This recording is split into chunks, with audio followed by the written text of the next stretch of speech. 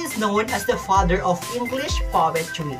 A. William Shakespeare, B. Geoffrey Chaucer, C. John Milton, D. William Wordsworth. The correct answer is letter B. Geoffrey Chaucer. What is the world's largest novel? A. War and Peace, B. Remembrance of Things Past, C. Bleak House, D. The Dinosaur. The correct answer is letter B.